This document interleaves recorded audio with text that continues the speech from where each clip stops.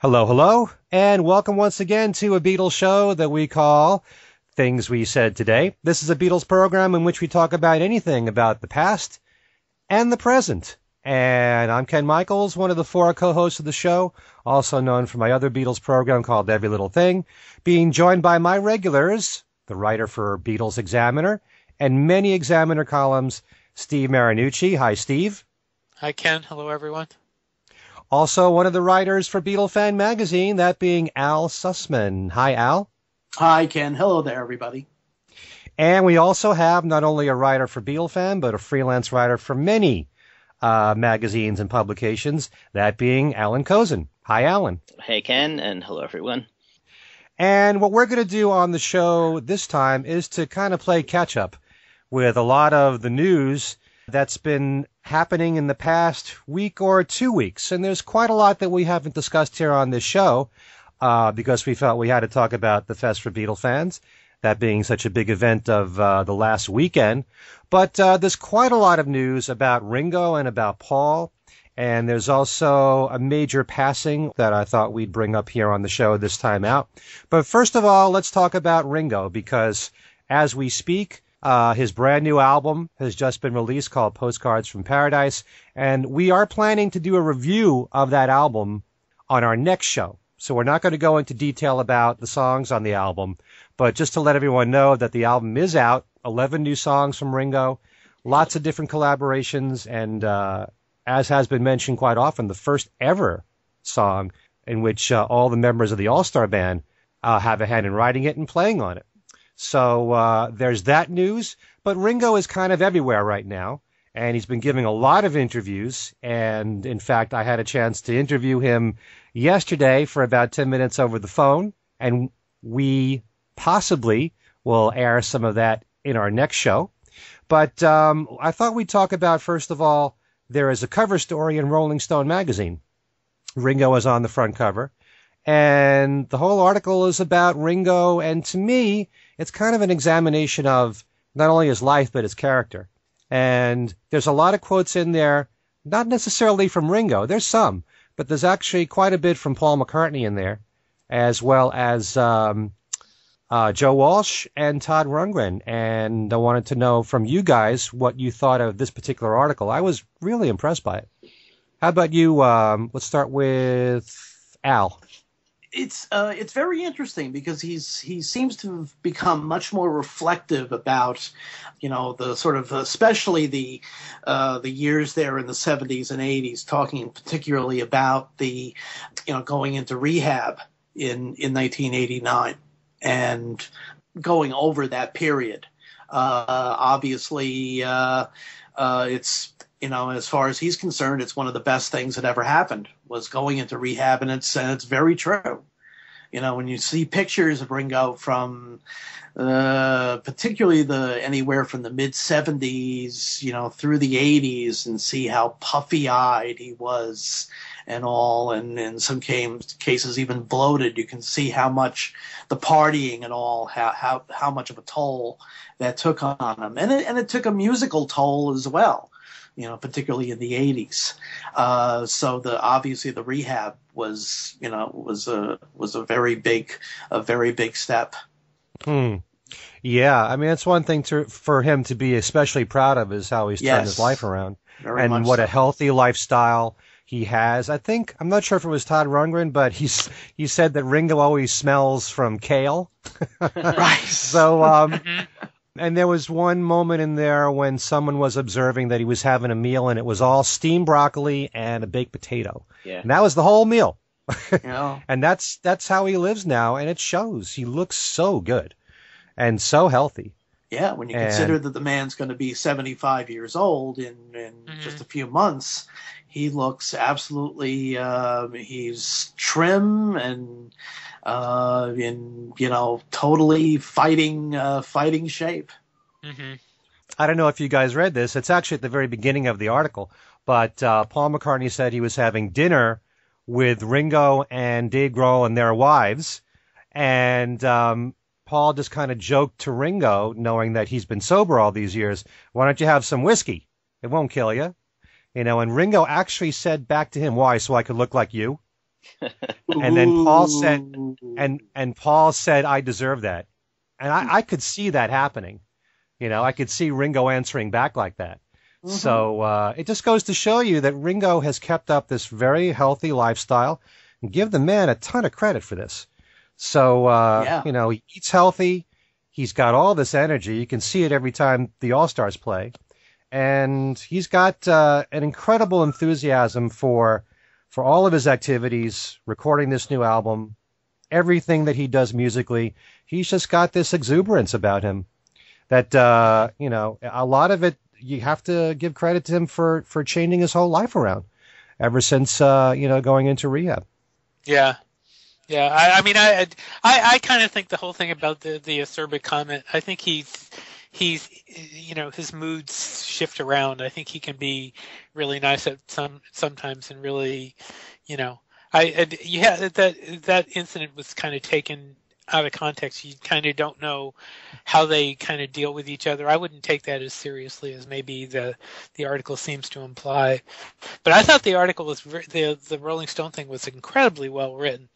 Alan, you can probably speak on that, but I thought the guy did a great job with it. You know, and I thought the questions were pretty good.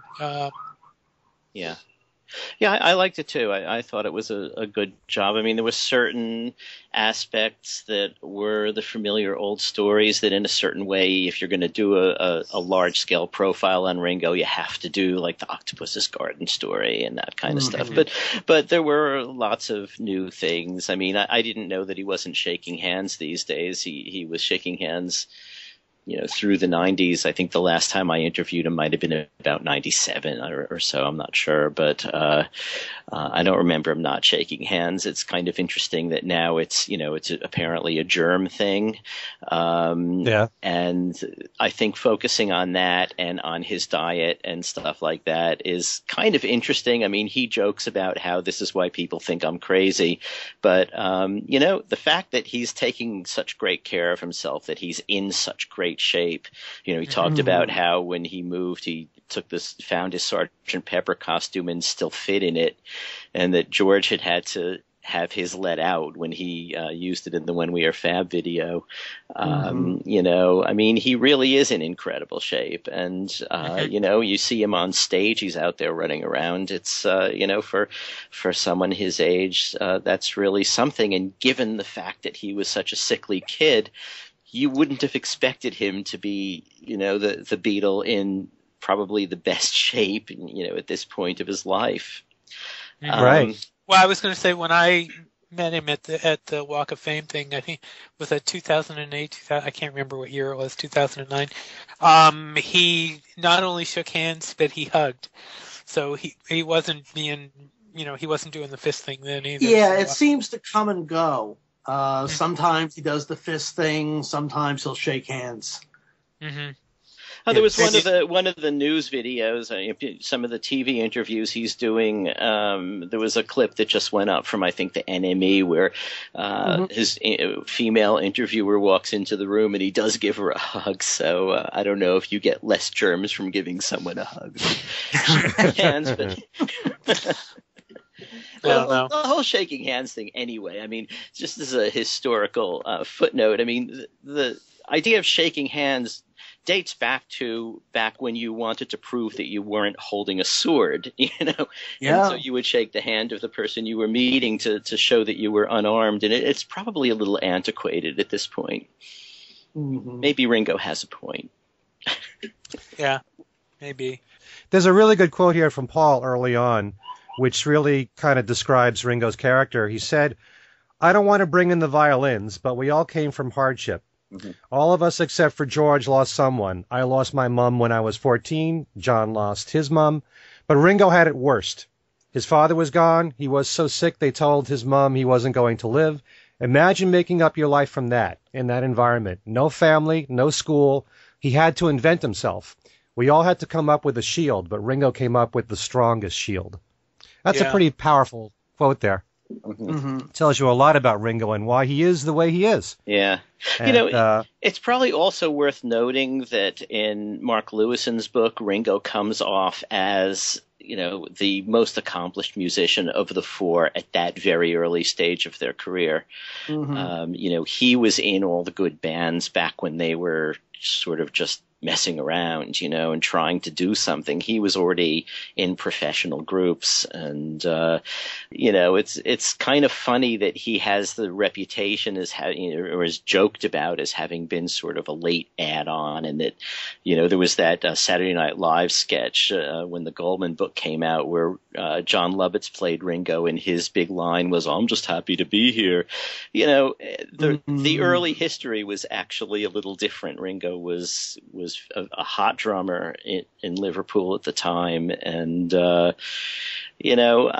think he deserves a certain amount of respect for the accomplishment that he's brought. That he brought to the Beatles at the time, and the consistency that he's had through most of his career. I mean, he had that point in the 70s when he was probably drinking too much and the production slipped a bit.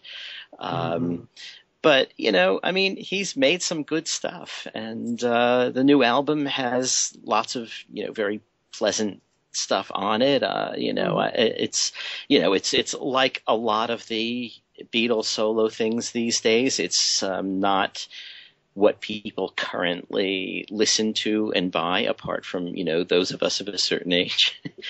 But he's continuing in the tradition that he had, grown up in and perfected to a degree. So there's that. But yeah, I was just sort of coming out of, what Ken was saying about the Paul McCartney quote. They did all have hard times. Ringo did probably have it worse, and yet his determination was such at an early age that he really made something for himself even before the Beatles. Yeah, even Mark Lewison said that he was the only one that owned a car. Yeah. He was able to sustain as a musician, before the Beatles ever happened, from, working with Rory, I guess, and, I recall a quote from John. He said much the same thing about Ringo, that Ringo was kind of like a local celebrity, and the fact that he did have his own car was part of that. There was something else. You mentioned Mark Lewison, but I was reminded of something in this article where Paul McCartney's talking about the first time Ringo played with them at the Cavern, and everybody in the Beatles looked at each other and they thought this was amazing. It was like, I remember Mark Lewison writing about that when Ringo joined, it was like they all kind of knew this was the right fit. Exactly. What I've always said, the final piece of the puzzle. Which makes that whole thing about how long it took for everybody to figure out about Pete Best even more astounding, because it was right there in front of us all the time, really. Yeah. Yeah. Wow. There's one other quote here that I'd like to read, and it actually comes from Todd Rundgren, just talking about Ringo's personality and how he is now. He said, "Imagine if you went from working class kid to royalty. It got to be a habit for him, not relating to people and slipping back into the celebrity mentality. Now he's much more open and gracious with our guests and us. He's become the person he wanted to be." So to me, that's a very powerful statement right there. Yeah. Very much. Yeah. In fact, you hear so many comments from guys who have played in the All-Star band over the years about what a great band leader Ringo is. And who would have imagined that, years ago? Yeah, that was one thing that I asked Edgar Winter when I talked to him a couple of years ago. I said, we all know how Ringo is, how as a person. The personality. How is he as a band leader? And he basically said he's no nonsense. He's not, he's definitely in charge of that band.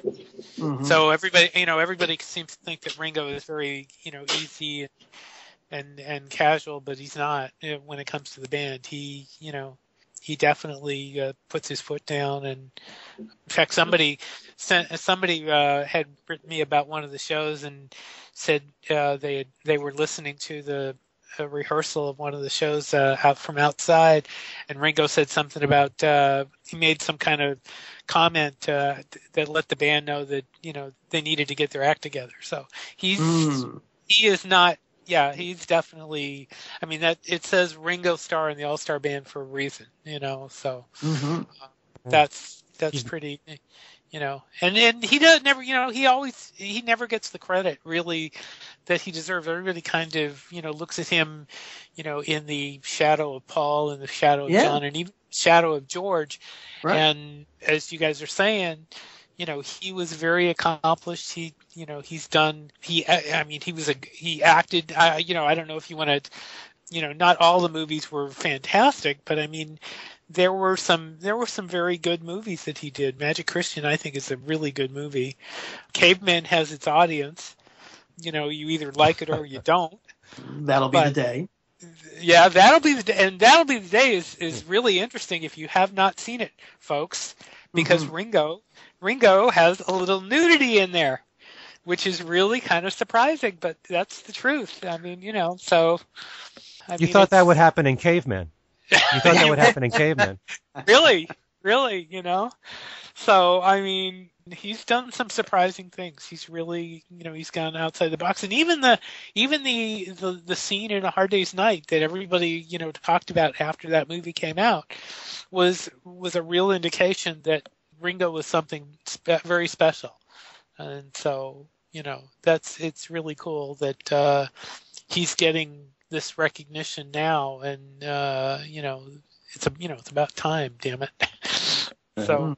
Apart from all the accomplishments that we've been talking about here, and it's something that maybe we'll elaborate more on when we review the new album, I really kind of sense when I spoke to Ringo that there's a confidence in him that's stronger than it's ever been before. And I think that comes from not only the accomplishments you just mentioned there, Steve, but 25, 26 years of doing this All-Star Band thing. He deserves so much credit for doing that. And, when you're in a band with all these great musicians almost every single year, and you're putting together these spectacular shows, and you're pulling it off, and, the performances are wonderful, I'm sure that builds even more confidence in you.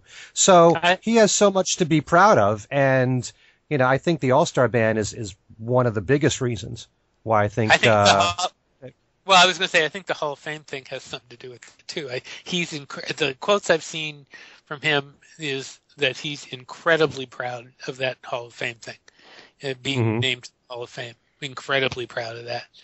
So I think that has something to do with it, too. But, yeah you're right, though. You're right.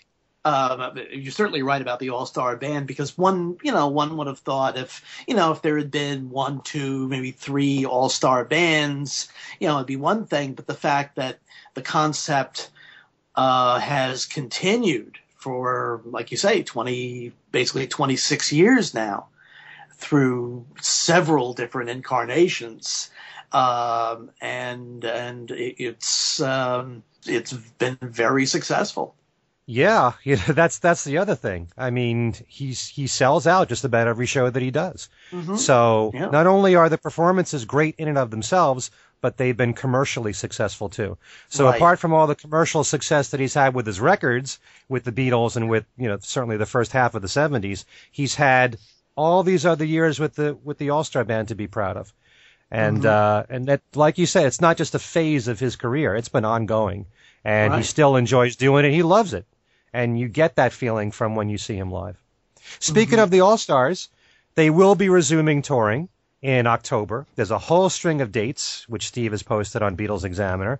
But, the thing I wanted to bring up, which Steve and I talked about before we expanded our show, is this incredible thing that he's got going with this current lineup, because he's keeping the same members. And this has been now for 3 years. So he evidently really loves this lineup. And the other thing I wanted to just mention about these dates in October, I was surprised when I saw all the different venues he's playing, but there are about 9 shows, I think, that are all in Canada. So this is the first time I remember him doing so many shows in Canada. But, it's a North American tour, but again, he evidently finds it important enough to work around these guys' schedules so that it can fit in time whenever he can. So that just goes to show how important these musicians in particular are to him. Right. Yeah, just the mere fact that Todd Rundgren has been able to devote so much time to this band. With all of his other projects, the various multimedia things that Todd's involved with, the fact that he's been able to devote that much time is a tribute to Ringo and to the concept of the band. Yeah. And Todd tours every single year. And not only that, there are years when he does more than one different tour. Mm-hmm. So he's always busy. And I know that Toto is going to tour Europe very soon. So Ringo's working around their schedules. It's that important to him. So I don't know about Greg Raleigh and Richard Page and what they're doing, but the mere fact that he's taking the time to wait until everybody else is ready, he still wants to keep these guys. Mm-hmm. Well, I would guess that they're kind of on call as far as and that's how it works out the way it does. I'm sure he's told them to make ready for tours, and he's probably I would guess I mean I'm just guessing, but I would guess he's kind of alerted them to keep certain areas of time open so that they can do this. Like for example with McCartney, I mean those guys have to keep certain dates. His dates get priority over, I'm sure, everything else, and I think that's probably what happens with Ringo too. So, but yeah, it's nice that he's really enjoyed touring with the same band, and you can tell it's definitely improved the music of the All-Stars. Having the same band, it's not like Rent a Band the way it was in the beginning and the way some other people work. It definitely makes a difference. So yeah, Alan, what do you think of this current lineup? I enjoyed it when I saw it last year, and not everybody in the group fascinates me as much as everybody else. But nevertheless, I mean, it's actually probably kind of a good thing to hear music that you're less familiar with. The Mr. guy, as the Rolling Stone writer put it, and even Steve Lukather. I mean, I sort of knew his work a little, but hadn't. It really wasn't totally on my radar. But you're expanding your horizons a little when you see it. And in past tours, Sheila E. There's always someone who probably you haven't listened to very much, that's kind of interesting to hear there. And the other good thing about it is if you do listen to them and say, well, I'm still not that interested, they're only there for a song or two, so it doesn't matter. That's one of the great things about his concept, in the very early years, I mean, basically everybody in the band, knew all their work. But I think they really play well together. I think I love Todd Rundgren, and I really like the idea that he's been working with him so much. He's been on several tours. And, I mean, it's a very tight band. It gives a very enjoyable show. And, I could see that becoming maybe semi-permanent. I mean, there are still other people who I wish he would, bring back maybe. Although, some of them are, we're talking about people dying. I mean, Jack Bruce, obviously. And so some of the people in the past tours, we won't see again. But, he's had some really great lineups. I was looking a couple of weeks ago through some of the live CDs that they put out, including that anthology So Far. And, a lot of good stuff. So, I think this is a good group, and I'm glad he's continuing with it, at least for a while. Yeah, it must be, it's got to be a certain amount of work to keep changing the lineups every year, every 2 years. And maybe Ringo is just comfortable with these guys and he wants to keep them as long as he can. But I don't know if I would say they're on call. I think that Ringo's kind of working around their schedules. Because certainly Todd Rundgren is one person that, like I said, he's always busy. Exactly. There's never a year when he's not touring. That may happen in the future as he gets older and he can't handle performing so often. But and also you got to realize that in the early years of the All-Stars, everybody then was a lot younger. and all those people were touring more often. So these people being, older, although Richard Page is younger than the others, I'm sure, but, they're not touring as much, so it's probably easier to work that into the schedule. Mm-hmm. So, yeah. So Ringo, just a banner year for him coming up for 2015. Mm-hmm. So let's move on to Paul. In the last few weeks, we've heard a lot of news about him as far as concert dates are concerned. And in addition to playing in Japan and South Korea, he's booked a number of shows in Europe, which will be in May, June, and July. He also announced that he will be part of the Firefly Festival, which is in Dover, Delaware. That's on June the 19th. He's going to be at the Lollapalooza Tour. That's on July the 31st at Grant Park in Chicago. And in addition to all that, he's also going to be doing a benefit concert for the Robin Hood Foundation, and that's going to be at Jacob Javits Center in New York City. That's pretty soon. That's on May the 12th. Mm-hmm. So Paul is very active, certainly in the United States. So far, it's all big events as opposed to his own shows so far. So how do you guys feel about Paul? This is certainly not the first time in the last few years he's been at certain festivals like Outlands. What do you think of the idea of him doing these huge festivals? It's interesting that he in a way, he's kind of been a trendsetter in that within the last few years when he played Coachella and some of the other festivals, up to that point, the sort of the senior acts, the heritage bands, if you want to put it that way, really kind of shied away from those festivals, thinking that, well, that's really the domain of the younger, alternative rock bands and, the young artists.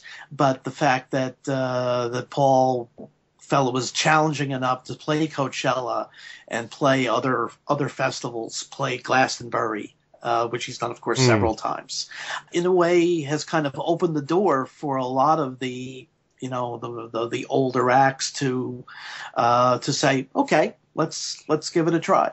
Yeah, I never looked at it that way. Good point there, Al.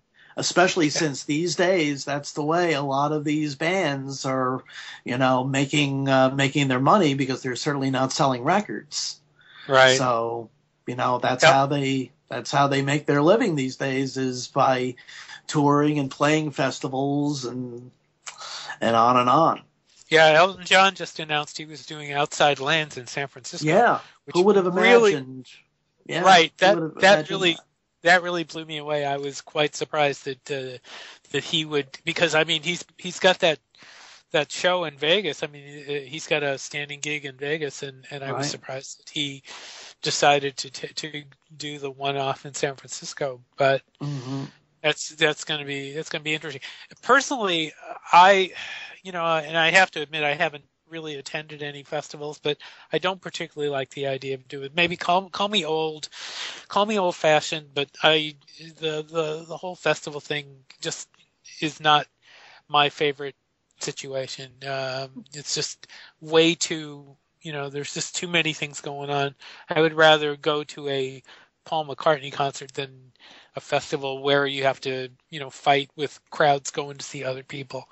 Although these days we don't really even have to go, because in many cases the acts are streamed either over the internet or or there's on demand viewing, various options for actually seeing a lot of these acts. Or bootlegged, because like, for example, that too, sure. But, there was a lot of streaming. Although usually, for example, I know when he did Mexico a couple of years ago, they streamed part of the show. They didn't stream the whole thing, which was really which was nice to at least see part of it. But this whole thing of, I'm just not personally a big festival fan myself. Oh, sure. But I understand that that's what you got to do. I understand why he's doing it. He's trying to make inroads with younger listeners. That's a very obvious thing. And you have a band that has a very young face to it, even if they're not that young, that would get a lot of attention from younger fans. So, yeah. So it makes sense. It's just not something I'm a big fan of myself. But anyway. So do we all feel, as Steve just suggested, that that's why Paul's doing this, to reach younger fans? Or could it just be that he wants to do a few shows and reach as many people as possible? I mean, like it or not, because I'm thinking, you know what it's like when sometime in the future you're going to be able to say to somebody, I saw Paul McCartney when. Mm-hmm. And just like any of the icons of the past, this gives so many people who normally wouldn't go to pay money to see Paul McCartney in concert. He's on the bill with all these other people. Hey, I get to see Paul McCartney too. Let me check him out. Mm-hmm. So there's that aspect of it too. But you really think that it's more to attract the young audience? I kind of do, because I think the younger audience is really what goes to the festivals. I don't know that the older. I've heard a lot of comments from people who were saying, about the various festival gigs, that they didn't want to deal with that situation. What do you guys think? I mean, I'm just talking about what I've heard people tell me, when they've heard about the festival gigs. Granted, when you see Paul in a situation like Candlestick, like we did last year, I mean, it's a semi-festival gig, really. But it's one show, and you don't have to. It's not a big location to where you have to walk miles and miles and miles and miles. But I think it has a lot to do with getting to a younger audience, because there are a lot of younger bands there. I mean, he's one of the few veteran bands. The acts that play those things are young, basically. Yeah, I think, as Al said, it's really a little of both. But I also think, and we have to see how this year plays out. But let's just say, and we know Paul's been touring every single year consistently for quite some time now. Let's just say he wants to take 1 year where he's not going to do any U.S. dates as just Paul McCartney. What better way to reach a large number of people than to do a few festivals? Mm-hmm. That could be part of what he's trying to do here. I don't know. I'm just guessing. But no, either way, it's a good thing. As long as young people get to see him who normally wouldn't even think to see him or be exposed to his music, the most important thing to keep your music going is to be able to reach young people over and over and over again. And it's more and more of a challenge as time goes on. So, right. It's a very smart thing what he's doing, if that's one of the reasons why he's doing it. Mm-hmm. And I think it's kind of in line with his policy of trying to be musically challenging. So to play in that kind of an atmosphere, which is very obviously very different from the normal concert atmosphere in a stadium or a big arena, to do a festival atmosphere is it's definitely a challenge for somebody who's not only for him and his band, but also for the audience as well. Yeah. Actually, it's kind of ironic. I just thought of this, but Ringo is playing a festival. Mm-hmm. Oh, really? Ringo, part of the shows that he's doing, there's one in Sonoma. Okay. Right. Which is, it's all veteran acts for the most part. I think Chicago's in there, and Pablo Cruz and bands like those. But those are all veteran acts. It's not mixing that with the younger bands. So, but now Ringo is doing something along those lines. So, that's kind of interesting. Yeah. In its own regard. Right. It's kind of what I was saying before about the fact that Paul has kind of influenced other, senior acts as far as, exposing themselves to the festival atmosphere. Mm. All right, one other news item I thought we'd bring up is this new movie. It's called Danny Collins, and Al Pacino is the star of this film, and it's actually a true story. And it's about a British folk singer, and his real name was Steve Tilson. And back in 1971, he gave an interview to a small underground British magazine, which was named Zigzag, and it was done to support the release of his first album. And he was asked if fame and fortune might affect his career, might be toxic to his songwriting. He actually said in this interview that it will, and that his heart will suffer. And John Lennon actually read this interview, and he wrote a letter to him. This really happened. This is not a fictional story. And he sent it to the magazine, and this was at a time when John was about to release Imagine. And in the letter, he said to Steve that money didn't change anything for him, anyway. Wow. And so he ended his letter by saying, "So what do you think of that?" It was a real brief letter. But the only problem was that this songwriter, Steve Tilson, never got that letter until 34 years later. In the movie, they say it's 40 years later. But in real life, Steve's career has had its share of ups and downs. And like most musicians, he's managed to make a living from it. And he's actually said, I read this one article, that he's lived a charmed life and he wouldn't change anything at all. But in the film, they kind of changed the story around a bit, and he's depicted as an aging rock star who can't give up the hard living ways. And so Al Pacino plays this singer, Danny Collins, and the movie itself actually has 9 John Lennon songs in it. And if you've seen the trailer for it, they use Instant Karma in the trailer. And I know that Imagine's in there, and Beautiful Boy, and I think Working Class Hero is also in there. I don't know all the songs, but just kind of interesting that they took this story, which really did happen, and made a film out of this. Yeah. So any of you want to comment about just the idea behind this movie? Sounds promising. I mean, and I see that the cast also includes Annette Bening and Jennifer Garner, Christopher Plummer.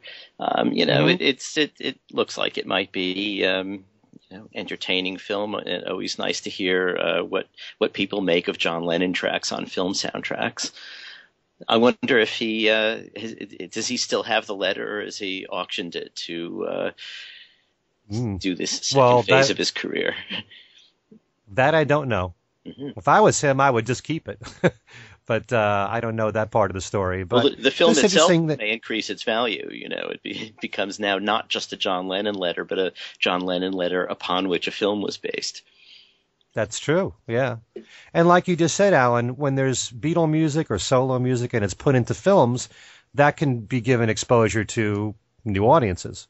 So, it's a great vehicle for introducing music to, different audiences, although I don't know if this would attract necessarily a young audience, but, we'll see. Yeah, but let's face it, John can't work with Kanye, so what else is there to do? Yeah. Yeah, really. I just looked to see if there was a CD soundtrack, and it doesn't appear that there is.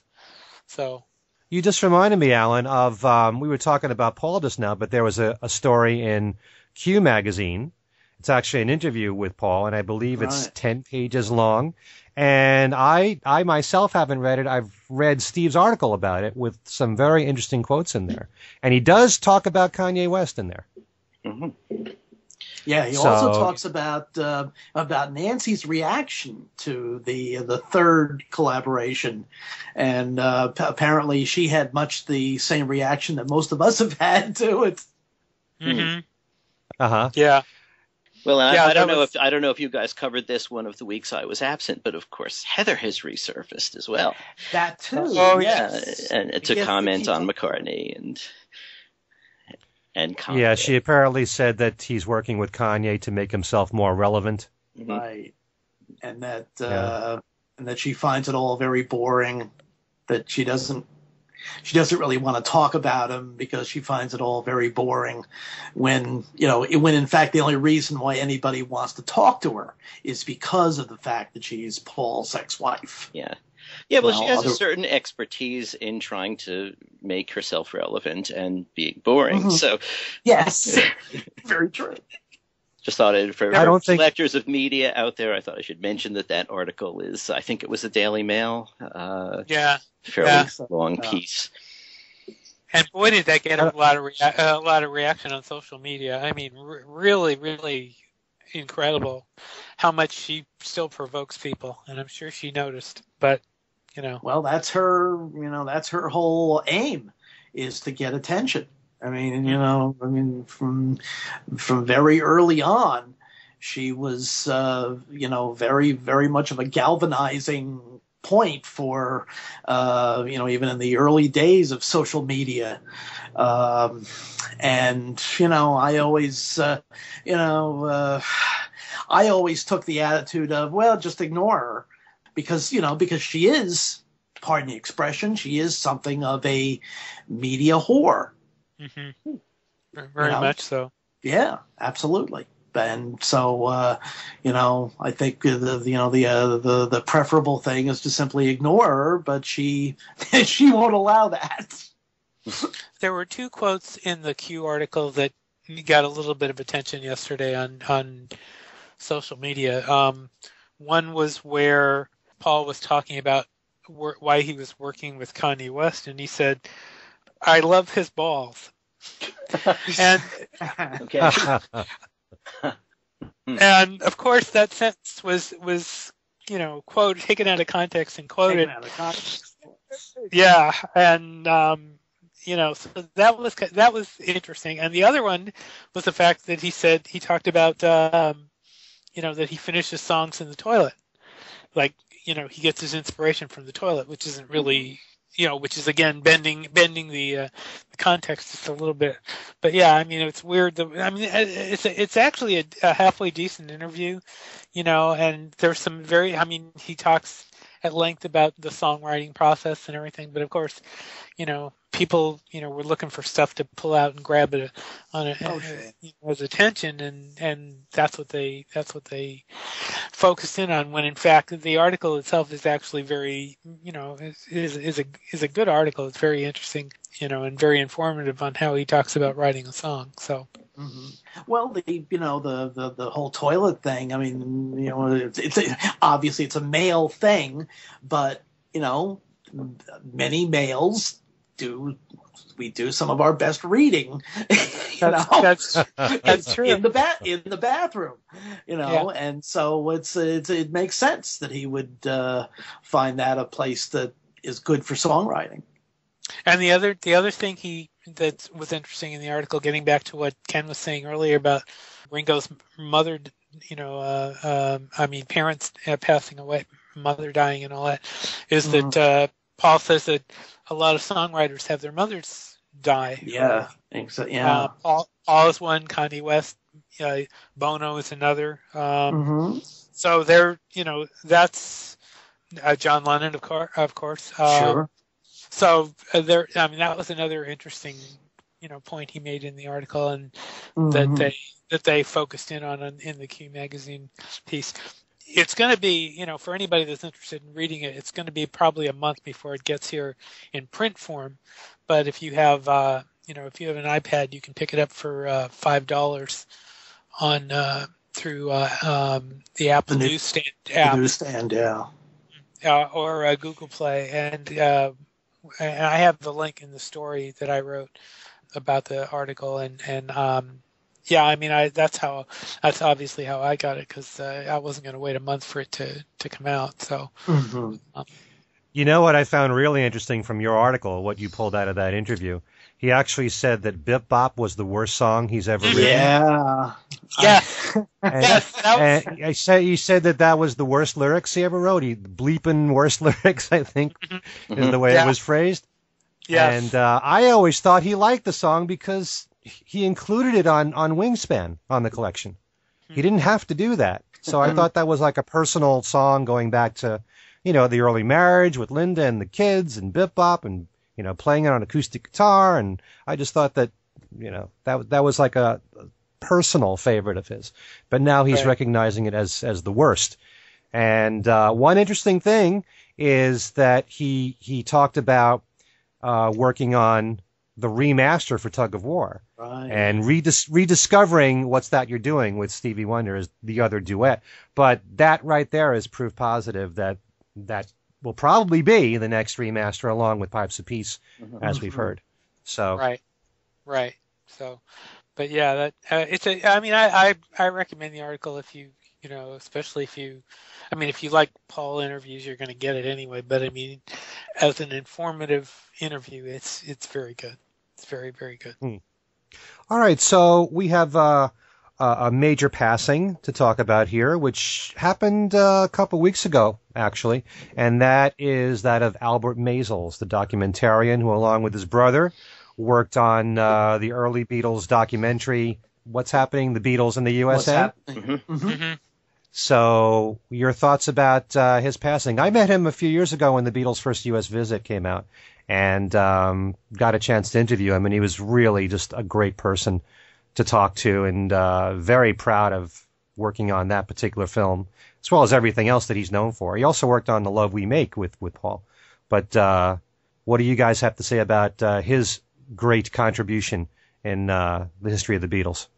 I think What's Happening USA is, I mean, a lot of people have said this over the years. It's not a great new insight, but it's basically sort of Hard Day's Night in real life, and I think the script for Hard Day's Night was written before they came here, probably even before the film was shown, but it's kind of interesting how similar aspects are. They're on a train for part of it, and although it's not at the beginning, but the idea of showing them and what they go through is kind of similar. Hard Day's Night is obviously fictionalized, but the fact that they had access to them on that trip, and that the Beatles seemed to feel completely comfortable with these guys was a major thing, because it at the time, I don't even know if it was seen here very much. They did it for Granada TV in England. And, but now we look at it in hindsight, and especially in the two versions that Apple has put out, first U.S. visit, and I can't remember what the second one was called, but it was an expanded 2 DVD set with lots and lots of outtakes. That showed an incredible amount of what it was like to sort of hang out with them at that time. And Albert Maysles himself, I mean, that's not the only thing he did, obviously. They did Gimme Shelter. They did plenty of other documentaries, and their whole style was to be sort of fly on the wall as these events were unfolding. And they really made an art form of the documentary, documentary without a voiceover personality telling you what they think you should be seeing, but simply inserting you into the scene and letting you see it happen. They were really incredible at that. I saw him, he last year or a year or two ago, he was at the Museum for Television and Radio, now it's called the Paley Center, on a couple of panels to sort of celebrate the 50th anniversary of the Beatles' arrival. And on one of the things, since he was around, I was doing an interview with Mark Lewison at the Paley Center. And since Albert Maysles was, coming to some of these things as a panelist, we invited him to join us about halfway through. And, it was great because we were showing some film clips, and he was commenting.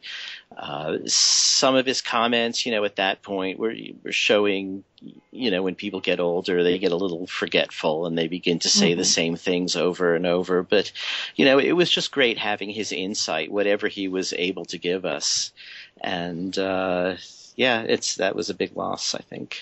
It's very interesting because the What's Happening film is, other than the Ed Sullivan shows, that is the only film document of that historic first trip to America by the Beatles. And Gimme Shelter is the main film document of that first kind of modern, post-Mania period Rolling Stones tour, with, of course, the central theme of it, of course, being Altamont.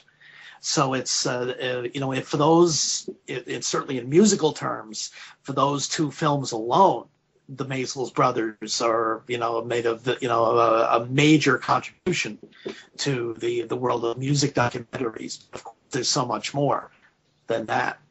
Yeah. How about you, Steve? Well, two things. Number one, that scene where they're in the cab in What's Happening is, to my mind, one of the most incredible scenes ever, because I mean, they're not acting in that. At least I don't think they are. They're not. It's their reaction as it's happening, and as they're watching the girls swarm the cab and everything, and that was just absolutely amazing. It really was amazing. And that scene has one of the great Beatles quip lines in it too. We ain't written no poetry. Yeah. Right. Right. Well, I mean, the Murray the Case scene. That's another interesting scene in there. But I mean, there's a whole lot of stuff in there. I love the fact, I'm trying. My memory is there's a scene where they play. There's one scene in there where they play a riff from a later Beatles song that everybody kind of points to and says, Strawberry Fields. Is it Strawberry Fields? Yeah, okay. Yeah. There you go. Which is, I mean, that's really amazing too. But on the other hand, Gimme Shelter here in the San Francisco area had a lot of interest, because obviously it took place. Of course. Altamont is about maybe less than an hour from where I am, and we've passed through that area. I've never been there. I wasn't there for the concert, but we've been through that area. And a lot of what took place here. I mean, it was involved with KSAN, which was then the Freeform radio station. Sam Cutler, who was the Stones road manager, was in there, and Jefferson Airplane is in there. There's the scene where somebody hits one of the Hells Marty Angels. Yeah, one of the Hells Angels hits Marty Ballin, Right. and of course the death that Rolling Stone covered at the time. I mean, a lot of that was very. That was something that had a lot of interest in, and obviously in this area where I am. But they did a great job on both of those films. I have to say I'm not familiar with a whole lot of their other work. I did not particularly like The Love We Make. I did not think that was Maysles' best work. For several reasons, it should have been better. It should have worked out. Should have been a lot better than it was, but it was not. But I really like that movie. It seemed a lot of it was very stage managed, I think, by Paul, and it was also very interesting that by the time it came out, any evidence of Heather was excised from the film. Right. So I imagine Albert had to do a whole lot of editing, because she was certainly very much in evidence during that time, but not in the film. Just that may account for maybe some of its minuses. Because it's less of a pure documentary in the sense of it's being stage managed and edited. Exactly. So. Yeah. Yeah, you have a good point there, but I think that it takes you through, the promotion behind it, all the different people that interviewed Paul. You always have to ask the question when you have a camera on you, how much of you is really natural? Because you're aware there's a camera in front of you. Mm-hmm. So, I enjoyed seeing most of it. I thought most of it was very real and very believable for me. So, and also seeing the rehearsals for the concert. Oh, there's a lot in the film that I find entirely believable. And when he's in the car, he's being chauffeured around in New York City, and he doesn't want to sign an autograph because he feels probably it's going to just be sold, and I think that's very real. I think it's a genuine film. Although, like I said, you got a camera in front of you. You're very much aware of what you're saying as you're saying it. So, there is that aspect of it. Whereas, the Beatles documentary there was as real as could be. And that was, as entertaining, especially on the train. I mean, just seeing them as they were, that was the one criteria, is for them to just be natural, be themselves. That's what Paul said when Albert passed away, was that those were the instructions that they were given. Just be yourself. And you captured that, and especially on the train, taking pictures on the train, smoking cigarettes, clowning around, doing whatever they felt like doing without being conscious of the camera. And so you really felt like you were there, in that moment. So call it cinema verite, whatever you want to call it. But, a very enjoyable film and definitely a big loss, Albert Maysles. Mm-hmm. So anything else we want to talk about? Did you want to mention any other passing? Well, we could mention really quick, Cynthia, even though we covered it in the last show for anybody that didn't hear it. We did do a special show, but actually on the day we're taping this, Cynthia Lennon has passed. And, we pretty much covered it in the last show, but, obviously that's a huge loss. But, there isn't really much else to say there as far as that goes. It seems like things are starting to pick up as far as, and not surprisingly, because everybody's getting older.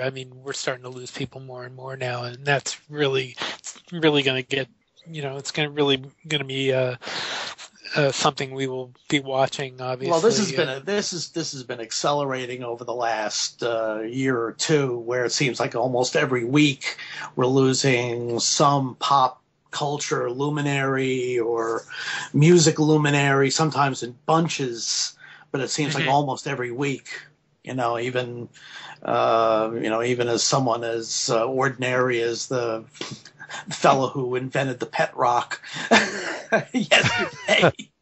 Really?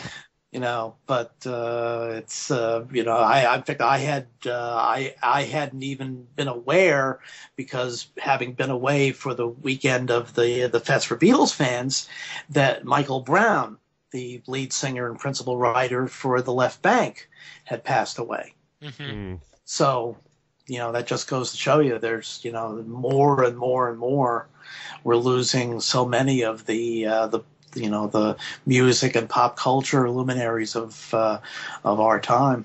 Right. Yeah, it's kind of shocking, but the reality is, if you grew up in the 60s, anyone who was 20 years old that you were exposed to then, if they're alive now, is 70 or more. Yeah, exactly. So even if you're in the best of health, anything could happen at any time. Yeah. So that's why I always say appreciate these people while we can. I'm just so grateful that we got the people that we still have with Paul and Ringo, right. And the few, George Martin, God bless him. Mm-hmm. He's 89 years old. He's still going strong. Sure. But, hold on to these people while we got them and appreciate them while they're here.